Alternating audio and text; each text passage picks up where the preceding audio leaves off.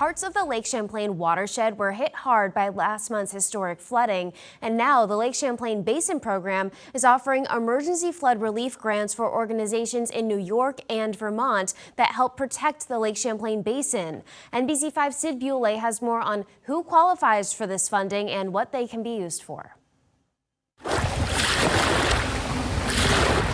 Using leftover emergency funding from the pandemic, the Lake Champlain Basin Program wants to get financial help to those who need it in the watershed. For local watershed groups and museums and libraries that may have been impacted by the storm in July 2023. Eligible organizations must be a nonprofit and have a mission statement focusing on improving the water quality of the Lake Champlain Basin and include at least one theme of the Champlain Valley National Heritage Partnership. These will be small grants up to $7,500, and they will be awarded immediately in September. The application deadline is August 21st, and the awards will be made on August 28th.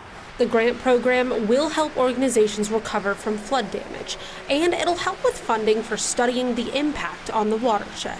The Lamoille brought in about 3.4 billion gallons per hour of water into the lake during the peak of the storm.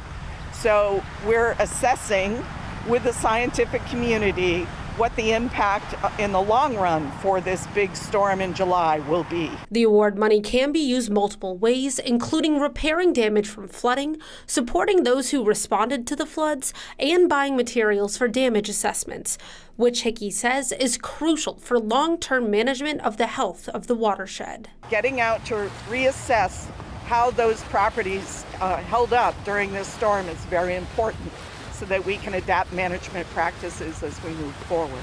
More information about how to apply can be found on our website, mynbc5.com. In the Champlain Valley, Sid Buley, NBC5 News.